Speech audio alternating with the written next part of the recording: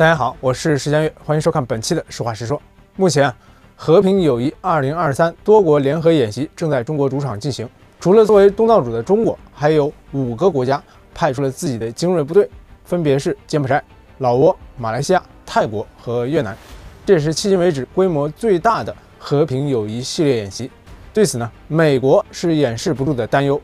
而给出的一个理由是担心解放军趁机把美军的底子给摸了。和平友谊2023开幕的时间是本月13日，就在第二天，美国国会下属的美中经济与安全审查委员会就发布了一份年度报告，对解放军与其他国家进行军事合作的情况表达了担忧。不仅如此，这份报告还抛出了一个令人匪夷所思的观点，那就是解放军可能会趁此机会把美军的底子摸得一清二楚。美中经济与安全审查委员会的这份年度报告声称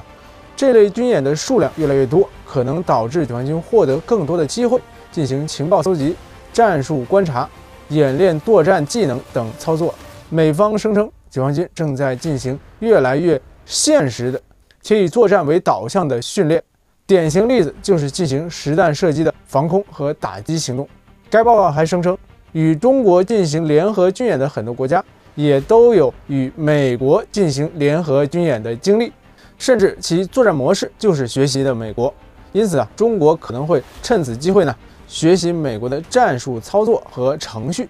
美中经济与安全审查委员会声称，一旦获悉中国将与这些国家举行联合军演的消息，美方就应该立即联系这些国家进行所谓的协调，以降低美军信息泄露的风险。报告还称虽然美国没法阻止解放军参加多边军演，但也应该设立所谓有效的控制和屏障。随后，美方还搞出了一个所谓的透明度的说法，即美国和其他国家的联合军演有着很高的透明度，方便各方进行学习交流。中国也可能会因为美方的透明度获益，相反，解放军缺少这种透明度。另外美国国会还要求国防部在半年内提交一份报告，要求国防部说明自己正在采取何种措施，降低中国获得更多美军情报的风险。有意思的是在中国和一众国家联合军演中美方最担忧的是中国与泰国进行的联合军演。一方面美国和泰国的军事合作非常的紧密；另一方面中国和泰国近年来举行了非常频繁的军演。按照美方的说法泰国是美国在亚洲时间最长的军事盟友之一，两国军事合作始于朝鲜战争和越南战争。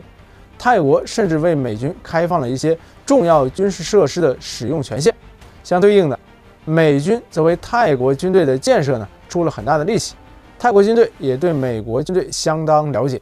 美方担忧中泰军演可能让中国有摸底美国的机会。事实上美方之前就注意到了这个问题，并采取了行动。根据美泰空军之间的协议在中国和泰国的联合演习中，泰国方面禁止出动 F-16和 F-5这两种美制战斗机。不仅如此泰国今年还宣布，美方拒绝向他们出售 F-35隐形战斗机，理由是所谓的训练和技术要求。结合美方现在的说法来看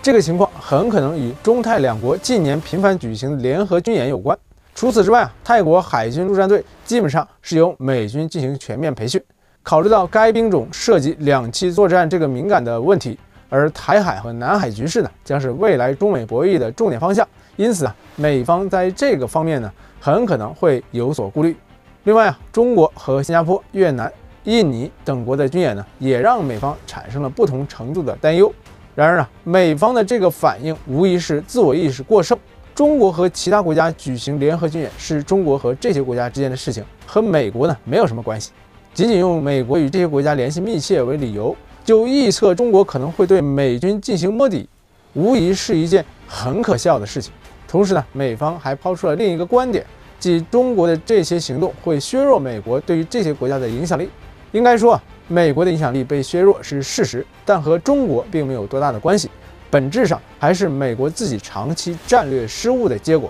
话又说回来，美国越是有这种担忧，越是有这种患得患失，反倒说明中方的行动方向对了。解放军的行动已经让美国寝食难安。既然如此，我们就要顺着正确的方向走下去。这类演习我们以后不仅要多搞，还要搞得更好。好了，今天的节目就到这里，感谢您观看，也欢迎您长按点赞和转发视频，我们下期再见。